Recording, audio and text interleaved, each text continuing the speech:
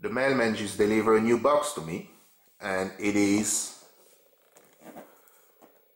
the Ishin TYRO 109. For those who are not aware, which I cannot doubt it, the TYRO is the budget brand of Ishin. It is the entry level. It's mostly aimed at people that are getting into the hobby or people that are just trying to get a drone for cheap. This is the third release. The first one was the TYRO 99. The second one was the TYRO 79. And now we got the TYRO 109. Now, is it really a new release? No, I don't think so. What they pretty much did is they took the TYRO 99 and made some changes, some upgrades. So let's see what it's in the box. We got a couple stickers. Let me get this motor out. Alright, this is one the upgrade they did. The TYRO 99 came with 2206, I think it was 21 kV. Those are 2206, 2400 kV. I don't know if you're gonna be able to see that. Come on, focus. So that you can see, but yes, they are 2206, 2400 kV. So it's supposed to be a little more powerful. We got the flight controller. It is pretty much the same flight controller used in the TYRO 99. It is the same ESC. The capacitor is already soldered in. How nice of them.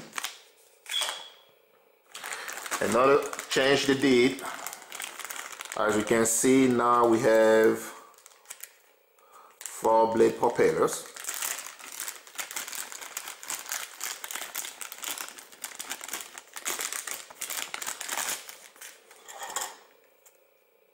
They look like they are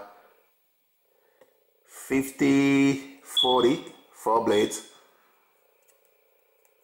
They're pretty flexible.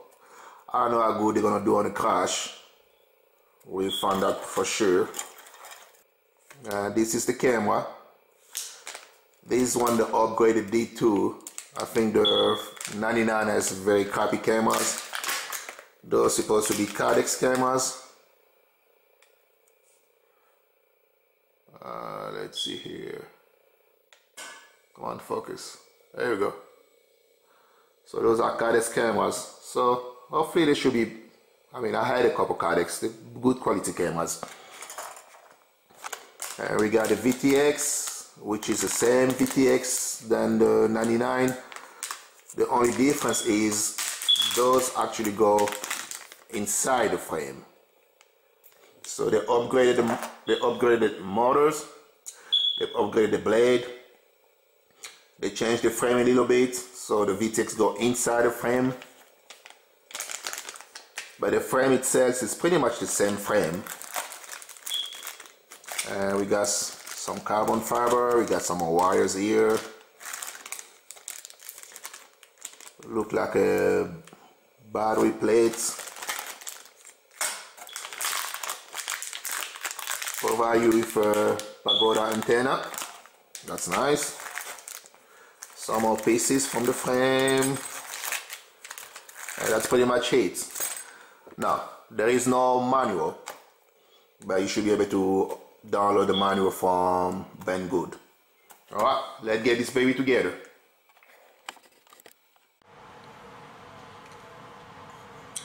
I am done and everything is put together. It's not an ugly looking drone. I did make a couple changes. Added a DVR, and it is powered by the VTX. Your VTX, if you look at it, does have a 5 volt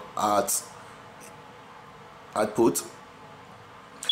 And I also added my free sky receiver, that is a RX4R. I had it for a little while.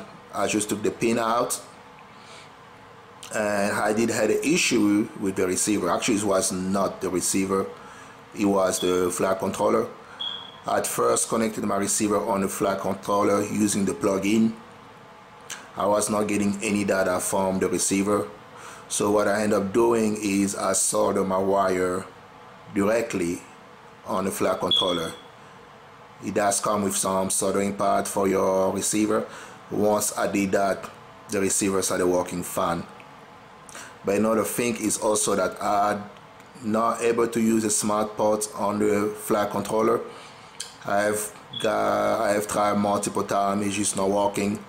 So I'm not sure if it has to do something with the plug-in too, because that's not working either. So I don't have a smart port, I don't have smart audio. Another thing you may have an issue with is the camera. If you plug in your camera to the flight controller with the little plug-in thing they give you, once you power on your quad, you get a black screen.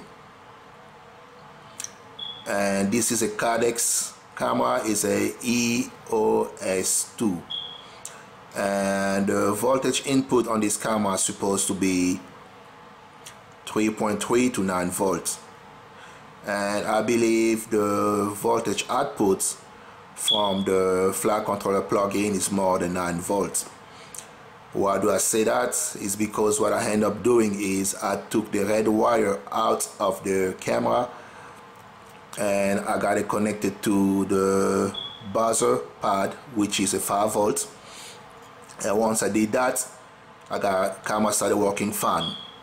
So if you're having the black screen or gray screen on once you power your quad, there's two easy solutions for that. First one, which will be the easiest one, you can take the black and red wire and connect it to your VTX. As I said earlier, the VTX does have a 5 volt output and an extra ground. That should get your camera working, but I could not do that since I'm using my DVR on the VTX. So what I did, I just take the red wire and got it connected to my buzzer pad, and it's working. Now I did add a buzzer on mine, it's right here. The kit does not come with a buzzer. It's pretty easy to add up. And also I'm not using the Pagoda antenna provided with the kit. I'm using a bipole antenna. I think it suits my need better. But that's pretty much all the change I did. The big thing is just remember, if you get a black screen, just power your camera either through the 5 volt buzzer pad or just connect it to your VTX. Alright, that's it. I'm gonna go out and take it for a flight.